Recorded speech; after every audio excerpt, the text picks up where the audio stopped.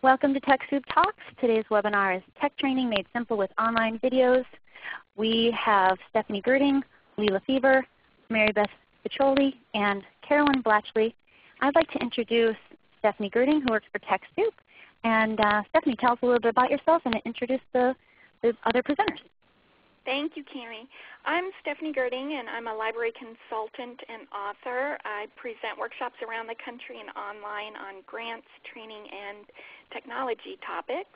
And I'm currently working with the TechSoup for Libraries program to support them in providing technology education to libraries and helping libraries save money through the TechSoup stock software donations.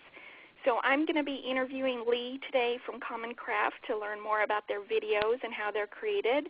And then we'll hear from Mary Beth and Carolyn on how they're using the videos to support the needs in their community. So why don't you all go ahead and introduce yourself. We'll just go in order of our photos. So we'll start with Lee. Thanks, Stephanie. Hi, my name is Lee LeFever, and my wife Sachi and I run Common Craft, and we make videos. And we'll be talking more later about the process we use to make the videos and a little bit about our history. Great. And Mary Beth? Thanks, Stephanie. I'm Mary Beth Faccioli with the Colorado State Library. And the State Library here in Colorado provides resources and services to libraries across the state. In my position, I do a lot of training material design for online environments. I also work with librarians to develop training and training materials. In addition to that, I produce webinars, much like this one, although not as big as this one, but do that for the State Library for trainings and meetings. And do a bunch of web design and development, and also have started to get my hand in on working with audio and video to create training material and also for promotions for the State Library. Great, thank you. And Carolyn? Thanks, Stephanie. This is Carolyn Blatchley. I'm the Training Services Coordinator at the Cumberland County Library System, and that's located in Carlisle, Pennsylvania. I'm talking to you from my home in Harrisburg, Pennsylvania right now. What I do as Training Services Coordinator is I'm responsible for development, implementation, and evaluation of a public services staff training program system-wide. I focus mostly on strengthening the information technology skills of our staff. And I'm a department of one, so I'm always looking for free and high-quality resources that I can share out easily, anything that will promote excellent customer service and the best trained staff that we can have. Great. Thank you, everyone. Well, we're really excited about this webinar today. We had over 200 people sign up, and from looking at registrations, we see we have people from libraries, from schools, and from all types of different nonprofits. And I think one thing that we really have in common is just trying to figure out how to explain technology in plain English, which is what Lee is specializing in. And so, Lee, why don't we start by having you just tell us a little bit about the story behind how you started your company. Yeah, sure. I'm happy to. For those of you that might not be familiar with Common Craft, we're a small company in Seattle, and we make videos that are usually about 3 minutes long, and we take something complex and make it easy to understand. And our brand is in plain English. Our videos are like wikis in plain English. The story of how we got started is I was an online community manager from about 1999 to 2003, and I started Common Craft in 2003 to do consulting with companies about online communities. And I always ran into the same kind of problems, and that was that the people that I was working with and hoping to influence lacked a really basic understanding of what was happening on the web in terms of the social side of the web, RSS and wikis and blogs. And at the time I wrote blog posts about it, normal text, and called them in plain English, and shared them with my clients and put them on the blog, and enjoyed the process but never really thought much about it. And then when YouTube got really popular in 2006 and Sachi joined the company, we started to think about how can we use video as a part of what Common Craft does. And we had the idea of turning those old blog posts into videos. And for a while I tried to be the guy standing in front of a whiteboard with a marker trying to draw and look at the camera at the same time, and it didn't really work very well. And then Sachi, my wife, had the idea of pointing the camera down onto a whiteboard and using hands and markers and paper cutouts to tell a story. And in April of 2007, we did that and made our first video, RSS in plain English, which is still one of our most popular ones. We didn't do it with a real business model in mind so much as just something fun that we thought it needed to be done. It was something that RSS was a subject that we felt had an explanation problem. And by that we thought that RSS is something that's free for people to use. It could impact almost everybody that uses the web, but it's not being adopted in part because it's not explained very well. And the web is full of those things, but RSS was one that we felt strongly about at the time. Since then, we've made a lot of videos about more things than just technology, which we'll talk about later. But overall, right now we have about 26 videos in our library that we own that we've done as educational materials. And through sites like YouTube, they've been viewed millions of times, over 15 million now, I think, with Twitter in plain English being our big one. So over time, like I said, that started in April of 2007, so we're getting close to doing this for 3 years. We really made two kinds of videos. The first is custom videos, and that's where organizations like Google or Microsoft hire us to make a video that explains their product. But that's not really the focus of the future of Common Craft. I think what we really want to do is make educational videos that we can share online for consumers, but then license as educational materials for school systems and businesses as well. We have a really broad client base in that way. The idea of licensing came from people writing us and saying, hey, can I use I'm doing a corporate training program in my business, or I want to put your video as a part of my training at school or work. And we said, well, maybe we can make a premium version of these videos that's delivered as a download, so you don't have to have an internet connection that skips the whole YouTube thing. So they said, wow, this is actually a business that maybe we can do. So now we're really focused on having a big collection of videos on our website that can be viewed for free on the website, but can also be purchased in a licensing kind of relationship where you download a file and it's really high quality and you can use it. You have permission to use it, for professional purposes. Right now we offer 3 basic licenses. The individual one is for one person's use. So if there's a trainer, let's say, that just wants a video to use in that person's training session wherever they're doing it, or a presentation, for instance, the individual license is perfect. Site licenses for something you can share with everyone in an organization. Everybody can use it. It can be posted on an intranet. It can be used in multiple training situations. And we also offer one for public website use. That's sort of embedding into a website, sort of like a YouTube video. Okay, great. Well, I'm really familiar with your technology subjects, but you have other ones as well? Yeah, that's right. We got started in technology, and I think that technology is always going to be a big part of what we do.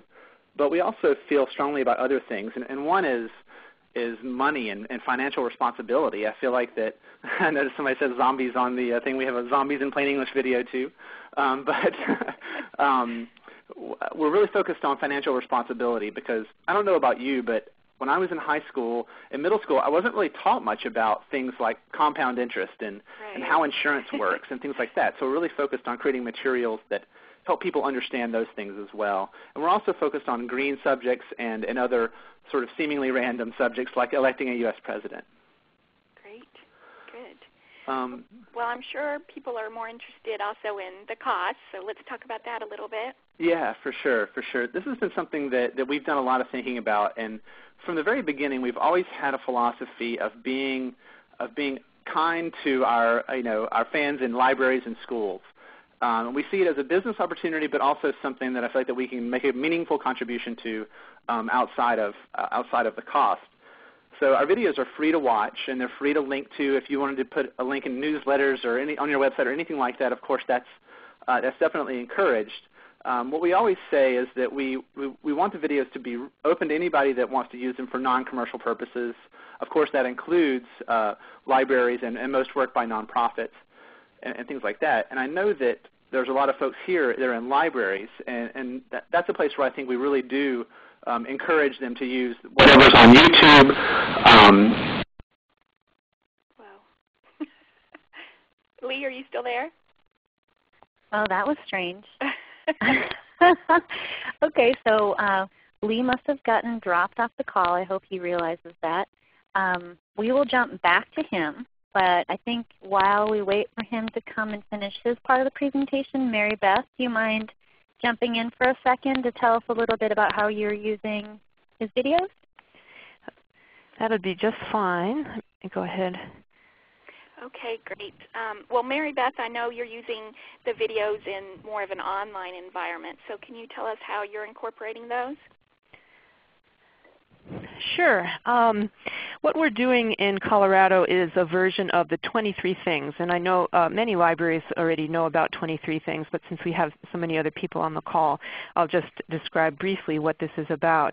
A librarian in North Carolina created some years back an online learning program for library staff. The idea was that to teach Web 2.0 tools, a lot of library staff hadn't been able to keep up with the rapidly changing technology, and so this librarian, Helene Blowers, at the Public Library of Charlotte in Mecklenburg County developed this online learning program that would take library staff through different Web 2.0 tools, allow them to learn the tools.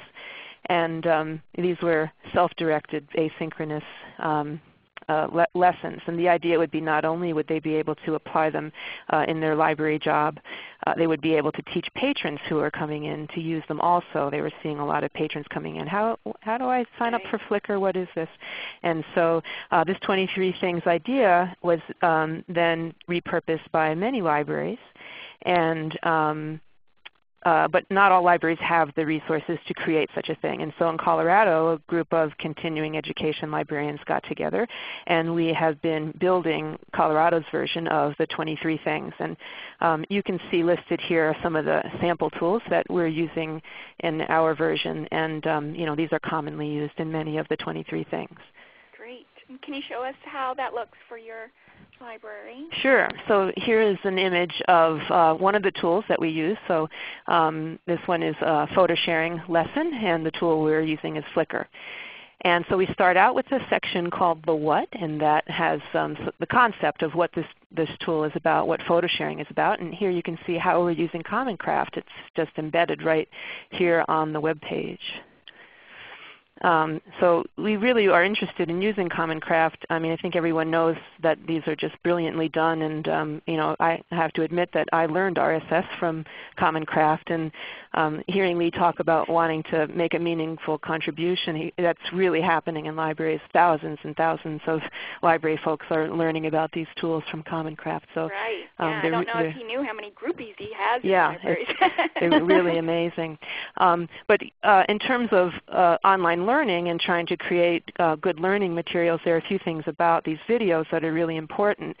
The first thing is that people can connect these to something that they already know. You can see in the picture here that there's somebody holding a digital camera, and so it's not just sort of a screenshot of a Flickr page and here's how you use it, but there's a story that's being told there. So that connection to what we already know. The Twitter video has somebody mowing the lawn and has an image of somebody cooking, and in the RSS video there's an image of a person sitting in their house working on the computer or looking at news, and this is something that we can all relate to, and that really helps learning to stick. And another thing that's also really important for learning to take hold is use of humor. And we all know from watching Common Craft videos that they're really funny, for flicking pieces of paper off of the whiteboard and whatnot. So these are all reasons why we've wanted to use Common Craft videos to help explain what these concepts are. Great. Just a little more about what we're doing in our learning modules, in addition to the what section where we're explaining the concept behind these tools. Then we go on to include a section on the why, and in this section we're helping library staff who are taking these to relate it to their own environment. So again, we're working on that connection piece. Libraries are an environment that librarians know and library staff know, and then they're reading about this concept, the new technology tool, and in this section of the why we're showing how it is that other libraries are using this tool for really giving the full picture of Right. And then we go on from there to the how section where there's an experiential hands-on exercise, and also typically there's a reflection piece in there also. So the staff are getting the concept, they're getting some connections to how libraries are already using that, and then have the opportunity to go through and use the tool themselves. Great. And we will provide a link in the follow-up email that, to this website so you can look at it some more. So, Mary Beth, why do you really think that multimedia, using multimedia in your training is important? Well, just to throw out a little bit of data, it's shown that over a text-based environment, and I noticed that Lee mentioned in the beginning that In Plain English started in blogs and they were just text-based. Also, I think some of the 23 Things style learning programs also use a whole lot of text and not a lot of images. But research shows that when you add multimedia, as in this Common Craft case, that recall and retention of the material goes up 42%, and that transfer to other environments goes up 89%. And these are just huge, whopping statistics. It's amazing to see these. So the idea being that you learn about something with this multimedia component, and then you're able to transfer it to your unique environment. So it's really stunning statistics for learning. Great, thank you. That's a great. Have you read that book as well? Not fully. Okay, yeah, I think that's one I definitely want to check out later as well. Okay, so thank you, Mary Beth, and I hear that we do have Lee back on the line. Are you there, Lee? I am here. Okay, great. Okay, I'm not sure where I dropped off on this slide. I kind of talked to myself for a little while, I think. I think we were just getting in. Let's see, I know you talked about library use being okay. And Yeah, definitely. I think the kind of the message here is that we have, our clients are both for-profit and nonprofit, so our business model is oriented around, selling our licensed videos, but we really take a light hand for libraries, so please don't feel like that we're going to worry about you guys using the free versions on YouTube. And also I wanted to really quickly let you know that we do have a discount code for libraries and nonprofits that you can use in the shopping cart. It takes 20% off of any purchase, and it's SD1920 here. Wonderful. So, okay, so can you tell us a little bit more about how you do, what the process is? Yeah, sure. Well, it's a very team-oriented process between Sachi and I. We are a two-person company. And, like a lot of things, we start with a script, and we feel like that's really where the value that Common Craft provides really comes from is the writing, and we spend a lot of time and do a lot of iteration in the writing phase of the script, and we try to think about telling a story and putting the viewer in a world that they already understand, so they can see themselves in the video, like, oh, I have that problem. And I think that's one of the big kind of insights about what we do. Is context. So here you see a script and then what we call a thumbnail storyboard. And I'm going to click over to this next one. And you can see where this is my little drawings here where we've taken the script and then for each scene just done a really basic representation of what would be in that scene for that section of the script. And then over on the left, I've listed out the things that we would need to draw in order to have the right characters and things in the videos. So this is kind of a first step, is this really first storyboard. Great. Recently, I started using a Wacom tablet, and then maybe when Apple has their tablet coming out soon, I'll use that. But it's a way to digitally draw our characters versus doing it on paper, which actually saves a lot of time, and it's something that I'm really excited about, is using a tablet as a part of what we do. And one of the things that we turn the storyboard, once we have the drawings done, we actually use PowerPoint to set up a storyboard. So we digitize the images and make them into something you can insert into a slide, and then create a PowerPoint presentation that has the script at the top and then the storyboard pages on the bottom. And you can see an example here on this page of what a scene would look like. And then when it comes time to make the video, we really actually hit print on the PowerPoint presentation and cut out the pieces of paper and color them for the video. Great. And that also makes the storyboard easy to share. If we need to get feedback from someone, we can send them a PowerPoint presentation, and they get a pretty good feel for what the story that we're trying to tell. In this example, this is just a shot of like all of the paper materials that we put together to make the video electing a U.S. president. Great. So we take this into our studio and start assembling it on the board for each scene. a little joke. We just shot a video last night, and we use a lot of putty to paste things down on the board because things have to be very consistent. And if I had an assistant, that's what I would want to have them do, is to put little pieces of putty on the pieces of paper because it takes so long to do. You need a preschool class to help you out. That's right. We have a name for it. It's a puttier. There you go. So this is what our studio looks like right now. Please forgive the yellow. High-tech glimpse, a sneak peek at your high-tech studio. Yeah, that's right, our high-tech homemade studio. Obviously in a former nursery, the yellow and white walls. But you can see here we have a camera hanging from the ceiling, sunglasses. The lights are really bright, and I actually wear sunglasses when we're moving the pieces of paper around because it's so bright. The screen here is hooked to the camera so you can see what's on the screen. So that helps a lot in us laying out what's on the video, what ends up in the video. And obviously the whiteboard there. Here's again our homemade sound studio with quilts and clamps and hooks holding everything together. Great to see. Yeah, we feel really, I don't think we need all the big crazy infrastructure to do what we do, and we're happy about that. Great. Is that your wife in the photo? That's Sachi. That's Sachi. Reluctant model for that, I think. So in terms of actually making the video, what we do is record the voice separate from the video, and then Sachi is our chief editor, so she edits the voice part of it down to exactly what's going to be in the video. So we have that, and then we take the audio, we take the video. I'm sorry, I'm getting confused in audio and video. We put the voice track down to make it exactly what's going to be there, and then we put the video on top of it and edit the video to match the voice. And part of what we do is try to make the timing right as we do that. And we use GarageBand for editing the audio, and we use Final Cut Express for editing the video and audio together to make the video. Okay, great. And it's all available. You can see everything we've done at commoncrafts.com and learn more about us and everything else.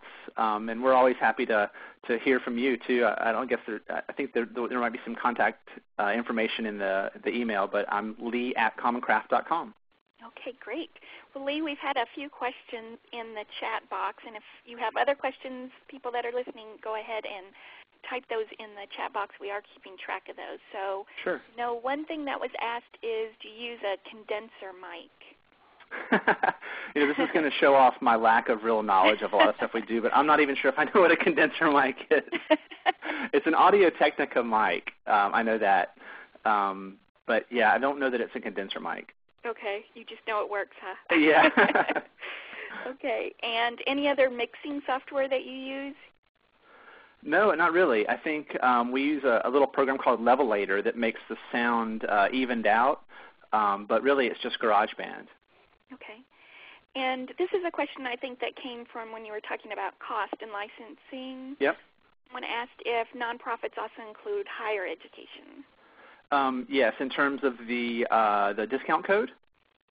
I'm not sure what exactly. Yeah, that might be something. If it's related to the discount code, then yes. That includes schools of all types. Okay. And Andy, if that didn't answer your question, just type in the chat again. Make sure that we answered that. Oh, for free use. Yeah, Andy says free. Okay. Yeah, definitely. I think that in the educational world in general, including libraries, nonprofits, we're less concerned about people using whatever's on YouTube. If it's on YouTube, then we really can't limit anybody's use.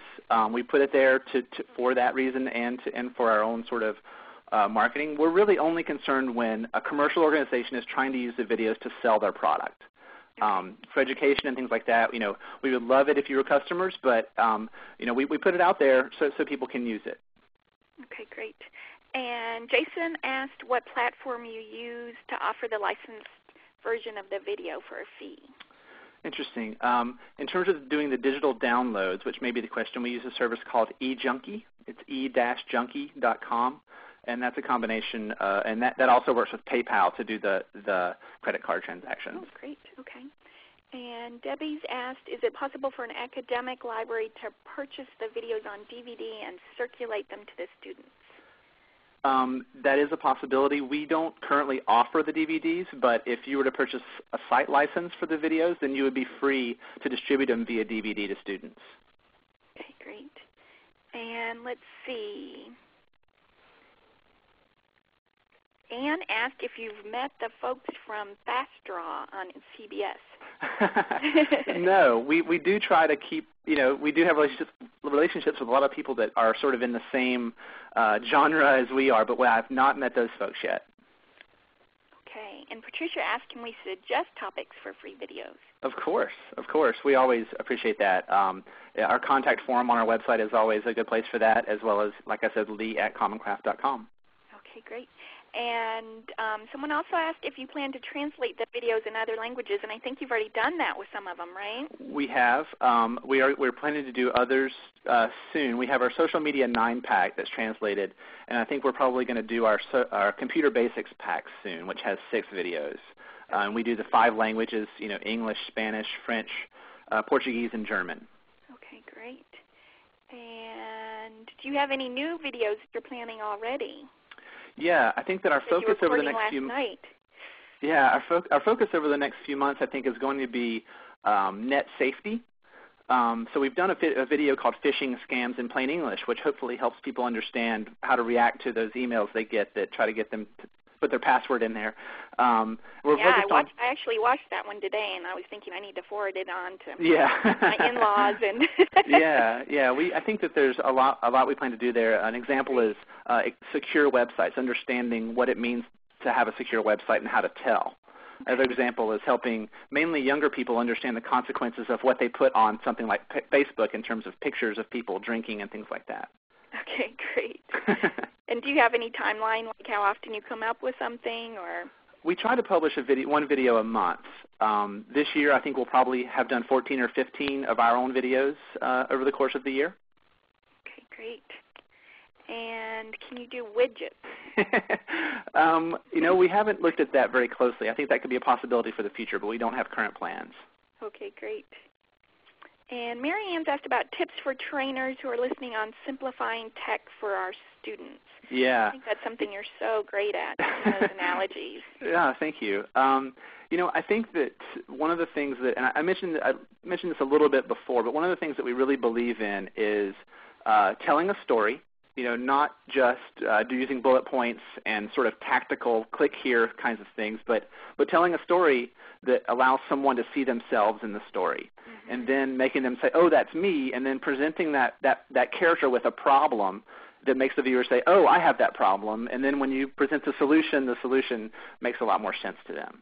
Okay. So that is really basic outline of the way we look at our videos. Okay, that was a great last question, and we're going to move on. If we have some time left and we have new questions come up, then Lee, we'd like to hear back from you then. Of course. Thanks so much. And so now we're going to talk with Carolyn from the Cumberland County Library System in Pennsylvania, and she's been using the Common Craft videos a little differently, more in-person workshops, which it's always interesting to have a speaker, and I think Carolyn kind of managed to do that by using Lee as her co-presenter. So Carolyn, can you tell us about how you've been using those videos? Oops, I went too far with the slides, I think. Okay. Thank you. That was a perfect explanation of what I did, Stephanie. I had been asked by Commonwealth Libraries to do a presentation, just a 1-hour training presentation to people who had little or no experience with Web 2.0 applications. They were actually friends and trustees of libraries. So they had some specific objectives, and you can see those on the slide here: RSS feeds, blogs, wikis, social networking sites, photo sharing sites, and social bookmarking sites. They wanted to learn all about these. They wanted to know what each one was, where they could get started using selected tools, and they also wanted to see examples of these tools being used effectively by libraries. And when I saw Mary Ann Lennox's question on there about simplifying tech for our own students, this is kind of where I was. I had people who had little to no knowledge at all of these tools. They knew they existed, and they needed to start at the very beginning. And so I worked up a PowerPoint slide show that I did with them, and there was quite an introduction describing what Web 2.0 is as a concept, and then I mentioned that here are some of the primary tools we're going to learn about today. And I would begin by introducing the concept through a video, I would just very briefly say, next we're going to learn RSS, which stands for Really Simple Syndication. And while I could go on and on and on and tell you about it, and I didn't tell them this, but my big fear was I may miss a few points. Yeah, I said, I'm going to have my co-presenter, Lee LeFever. I know you can't see him in the room, but here he is. And I would click on that link, and the YouTube videos would come on, and I would show the video. I did the workshop a couple of times, so it provided a lot of consistency in my message. Again, not having to remember to say all the same things. The videos are so short, but they get all the main points out there. And they really do simplify the concept for everyone in a fast-paced, humorous, and memorable fashion. And people really caught on to the style of to Lee's style. I actually noticed in the tweets that Stephanie Zimmerman said that she loves the yay and the boo, and I said, everybody does. People were yaying and booing by the sixth video. They were going right along with him, right on cue. They knew. Oh, that's great. Yeah, they loved his style, and there were a few other quirky little things that they caught right on to. So that was super. So the humor really made a big impact and kept it fresh and alive for them. And then I followed up that video with a couple of bullet points that would reiterate mostly points that were made in the video. Some of these I related straight back to libraries. And one of the things that is done in each of the Common Craft videos on technology, anyway, on the Web 2.0 applications, is best sites are given out. So I put on some of the most ubiquitous sites. They aren't all straight from the videos. Some of them were my own. But here you can see an example of where I gave sites for free RSS feed readers. Another slide would, again, reiterate some of the points made in the Common Craft video, but also move into practical application for the people that I was training. So for the specific audience, I put in that they might want to, I guess these would apply to other nonprofits as well, but calendar of events, latest news items and newsletter articles, that sort of, these were ways that you could, or things that you could feed to reiterate what he taught there. And then finally, I followed up with best practices for common real-world examples of Web 2.0 applications that were being used in libraries. So each time I did the presentation, I tailored the sites so that they either matched the geographical or the topical interest of the audience. And for every one of these presentations, I gave a handout. And on that handout, I had not a whole lot of information, but one of them was a link to a wiki where people could go back and watch the Common Craft videos. They could find the links that were given in the Common Craft videos, and they could find the best sites again. Wonderful. Thank you for sharing how you did that. Sure. I think that's a great way to really incorporate those into your workshops. We have a couple of other examples that I'll just talk about really quickly. And one is from the University of Minnesota, and you can see in the upper right-hand corner of this website that they've got a link to the Google Docs in plain English. And Denise Gamble showed how they have incorporated the videos really in a lot of different ways, using them in person workshops. They've included the links to the videos in emails to staff, just trying to educate them that way quickly. And they've also linked it to in-house online training modules, and then they've used it one-on-one too. So really using it in a lot of different ways to help train their staff. And then this last example is from the Idaho Commission Libraries, and Shirley Bilodeau shared this one with us, which I think is a great example. This is SPLAT, which stands for Special Projects Library Action Team. And so they've really used the videos as part of a self-paced online course and focus on 6 different technology-based resources like blogs and wikis. And so again, really incorporated the Common Craft videos into their training. And I think one thing that's really important about looking at these videos, I know some people have questions and are thinking about making their own videos, and I think one of the things about Lee is he makes it seem like it's really an easy thing to do, but I've tried to do some of this myself, and it's really true that the post-production takes a lot of time. And I know one of the questions in the chat, Lee, someone asked, how long does it take to shoot one of the 3-minute videos? Can you answer that question? You know, the actual shooting, and like I said, we just did one last night. If we were to sit and just do it the whole time, it would take about 4 to 5 hours to shoot it, and that's not counting doing the voiceover or editing. Okay. To do a whole video, that's right. another question that people have is like, what about a whole video from start to finish? And each one is different, and we iterate so much, and also kind of working from home. Our work and home life sort of gets wrapped up together, so it's really hard to know, but we estimate maybe 80 hours or 100 hours or something for a video. Wow, that's amazing. It's a lot. And of course, it also takes a lot of storage space up. That's something I've seen as well. Some of those audio files can get really, and video files can get really huge. So I think this is a great thing that you've provided to us, that we can just use your videos instead. And you've already got your studio set up, so you've got your good audio as well. We just wanted to share a little bit about some best practices, and I think Mary Beth gave us this slide. If you want to talk for a second, Mary Beth, about training best practices. Sure.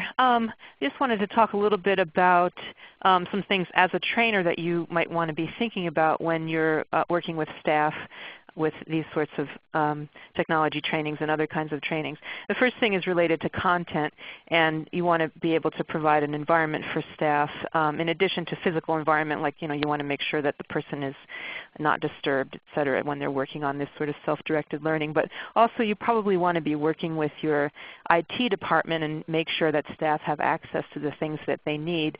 I know that sometimes people aren't able to have access to YouTube videos, for example, and things like this, and I think it's important as a trainer to actually try to relate with IT on these things, and talk about what's valuable about this, and why it would be that staff should be able to, for example, download an application in order to learn it, and et cetera.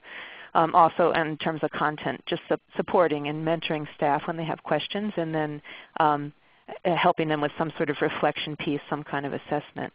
In addition, I think as a trainer or manager, creating opportunities for staff to apply what they've learned and supporting that application in the workplace is important. So not just look at the video, figure out how this works, look at how other organizations might be using it, but actually taking it into the workplace and applying it in work, and doing that soon after somebody takes the training, and so that they're able to apply it right away, and it makes some sense. People will tend to forget if they're not applying it pretty soon.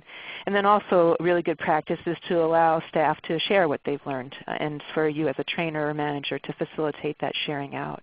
And so whether that's that you have staff do a brown bag about what they've learned, or create a tip sheet or something like this, but somehow allow them to share and teach it themselves, and that really helps to make learning stick.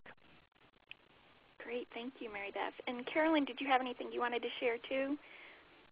I did have some best practices here for, they really were for in-person training, but they also work very well with online training, with providing some kind of asynchronous learning.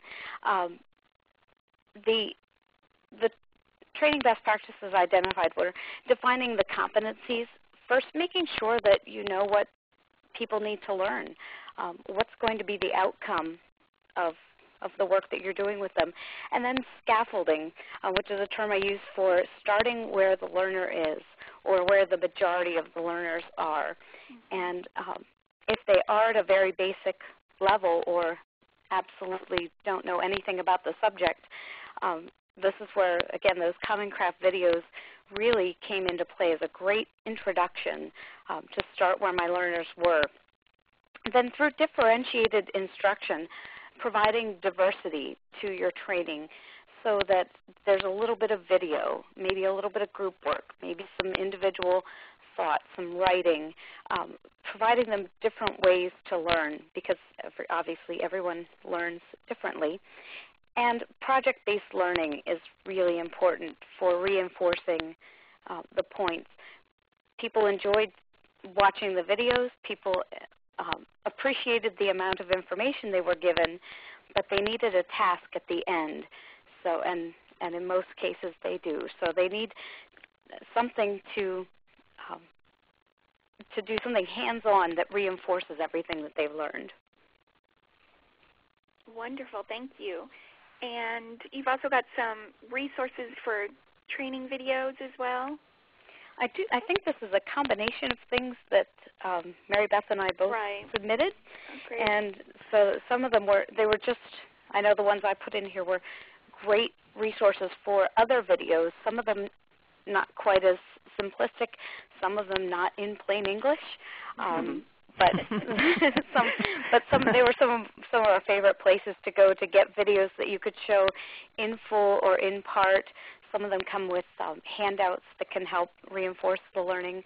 I don't know, Mary Beth, do you have anything more you want to share about them? Yeah, I will just mention that SchoolTube and a lot of the content in SchoolTube is geared, I think, more toward a K-12 environment. But SchoolTube tends to be a video site that is not blocked by organizations where YouTube often is, and these videos on SchoolTube are considered safe. They're sort of vetted for content. The Merlot site, I know for those who are working in library environments and who are wanting to develop training material for database searching or information literacy and things like this, the Merlot website has a lot of training material that's actually peer-reviewed that people have already created, and this is for online teaching, which again you can use that in a face-to-face environment just with a computer, but might be something that folks want to check out. And the other ones there are pretty self-explanatory. But I think that in the library world especially, we're really good at reinventing, and a lot of times we might not have to. And so I think, as you mentioned, Carolyn, it's a good idea to kind of see what's out there and see what it is that you incorporate, because we don't have the resources to be always doing this ourselves. Sorry. Oh, I was just going to say that the one that if anybody's been following along on the chat, BNet got taken off the list. It's kind of at the last minute. I think we're going to add that back on. That's one that has, again, they're under 4 minutes. Things like email missteps and Flash and Hulu and different things that some of them are technology oriented and some of them are personal interaction oriented. Virginia mentioned TeacherTube in the chat. That's one that's much like SchoolTube, and I think in both cases, if your school or library or organization has YouTube blocked and maybe blocks similar sites, if you contact SchoolTube or TeacherTube, they can send you materials that you can give to tech administrators or whomever sort of holds those strings that gives them their policies and what they need to do to be able to open up those video resources. Okay. Oh, that's great to know. Yeah. Okay, good. Well, thank you for sharing those resources, everyone. And I think we have a few minutes for questions. So if you have any questions for any of our presenters, you can just type them in the chat. And I did have one for Lee from Garrett.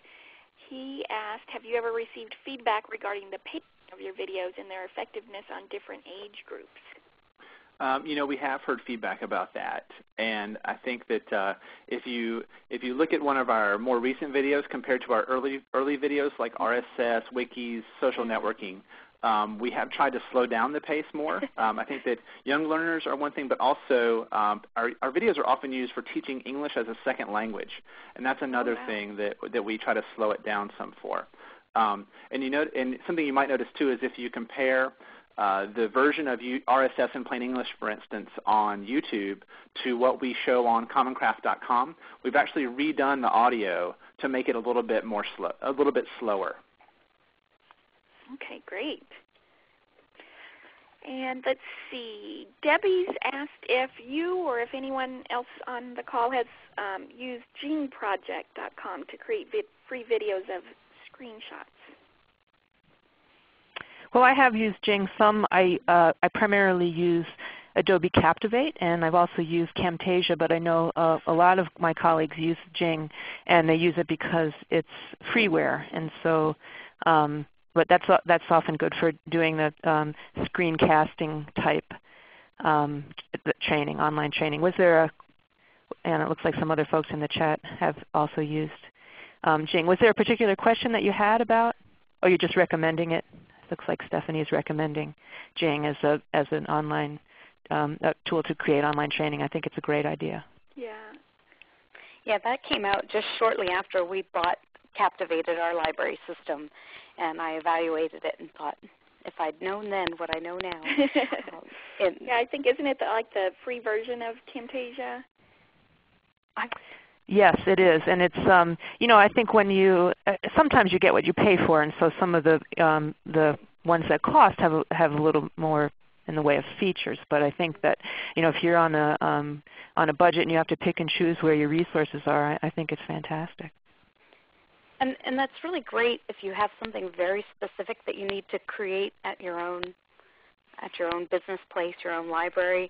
But again, when I heard Lee say, I wrote that down, 80 hours it takes him to do a video. Yeah, and that's I thought, oh, sorry. in terms of staff time, that's 2 weeks of work. And so it's really important to sit down and evaluate, is it something you need to create yourself, or is there something free and handy out there and perhaps done more professionally than you could possibly do it? Yeah, and I want to stress too that that's two people's time doing it. Sachi and wow. both. So it's not 160. I'm saying that's total man hours, let's say. Okay. Mm-hmm. So across both of our times, and that it varies a lot. But there's a lot of things that we do that I don't think are necessary for everybody to do in making a video. I think that's part of sort of our business is taking it to a kind of a different level, I guess, because we're trying to make a business out of what we do, I guess, versus just getting the message across. Great. I also saw a comment from Marianne Lennox that she asked, can somebody please write the accidental instructional designer? I'd love to write that book. I'll get on that right away. Okay, go ahead. We'll talk later. I have an editor. I can hook you up. Oh, excellent.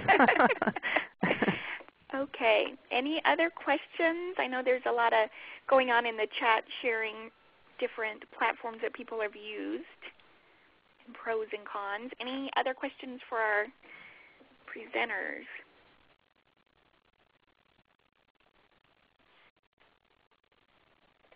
Okay. Well, I thank all of you. This has been a really great and fun webinar.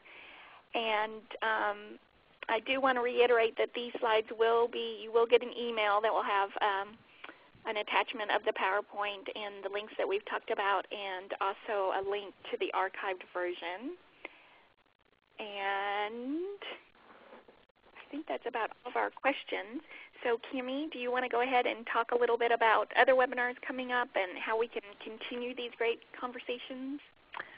Certainly. We actually don't have any upcoming webinars planned set in stone, so I can't really share that information, but link to the page on the TechSoup site where you can find this information is TechSoup.org/go/webinars. And that link, of course, will be in the follow-up email.